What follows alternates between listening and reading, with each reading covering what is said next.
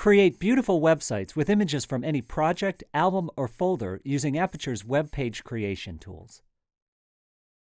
To create a web page, first select all of the images that you want to include. Click the New icon and choose Web Page. Type in the name for your web page and pick the theme that you want to use.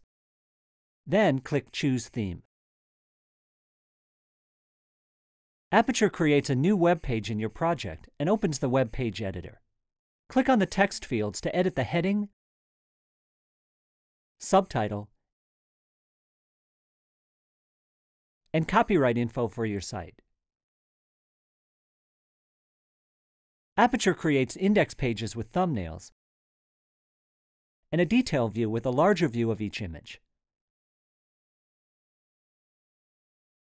You can rearrange the images or delete any that you don't want to include.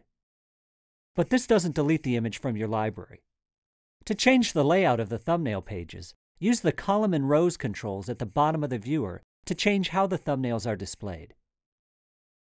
You can also change the size of the thumbnails with the width and height controls.